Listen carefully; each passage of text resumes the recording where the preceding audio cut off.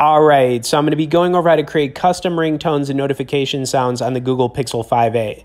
Now, whenever I get a new phone, this is always one of the first settings I change. And fortunately, Google makes it pretty easy to do. So what you first have to do is go into your settings. Then you want to search for sounds, which would be somewhere in the middle of the page, just kind of towards the bottom, honestly. Now, when you go into here, you also have to scroll towards the bottom, and then you're going to see the ringtones and notification option. So I'm going to start off with the ringtones, and as soon as you do that, you're going to see the Pixel sounds.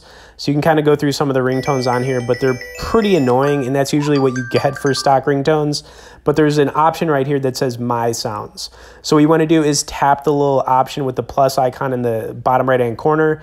Now, when you do that, you can actually pull stuff up from your Google Drive, or you hit the little tab in the top left-hand corner where it'll allow you to pull up audio or download. So if you downloaded a song onto your phone, you just want to select it.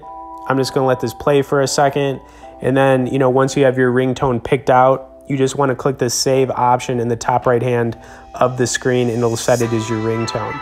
Now, the good news here is that if you want to go to the notification option, which is like right beneath it, it's the same layout. So you're going to have the stock notification sounds, which are, annoying because they're all stock, right? But then you could do a custom one by going to My Sounds, hitting the little plus icon, and then you can go towards the top. You can search for audio, or you can go to your downloads if you downloaded something, and then same deal, just click it, and then you just want to click save.